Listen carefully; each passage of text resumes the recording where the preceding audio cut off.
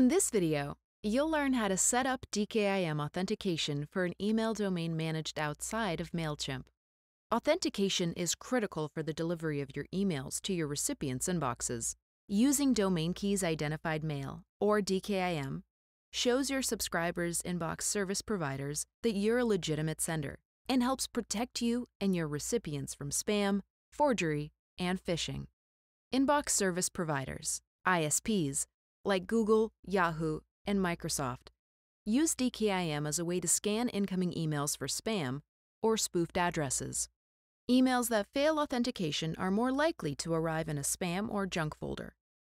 While domains purchased through Mailchimp have DKIM authentication enabled by default, you can also set up your own.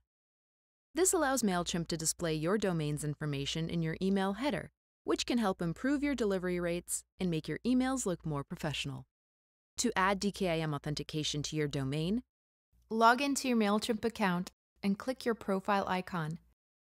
Then choose Account. In the Settings drop-down, click Domains. Before you authenticate your domain, you'll need to verify your email domain in the Verify Your Email Domain section. This process requires you to respond to a confirmation email. For more information on how to verify your email domain, check out our guides and tutorials. Once you've verified your email domain, click Authenticate next to the email domain you want to work with. In the Domain Authentication pop-up modal, Mailchimp will show you what information needs to be added or changed with your domain provider. You'll use this information to edit your domain name system, or DNS, records. Specifically, you'll be adding CNAME records for your domain. Open another browser tab or window and navigate to your domain provider's site. Domain providers use different names for the page where you'll update the DNS record.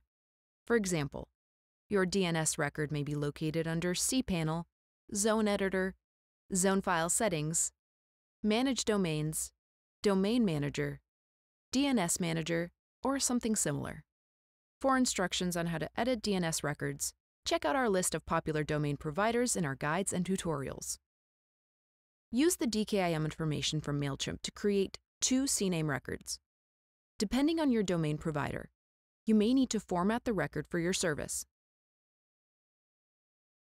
After records are added correctly, return to your Mailchimp browser tab or window and click Authenticate Domain in the Domain Authentication pop-up modal. Your domain could authenticate within a few minutes, but in some cases, it can take up to 48 hours. When authentication is successful, you'll see the Authenticated label next to the domain on the domains page in your account. Great job! You've now learned how to add DKIM records to send authenticated emails for your third-party domain through Mailchimp. For more information on email domain authentication, check out our guides and tutorials.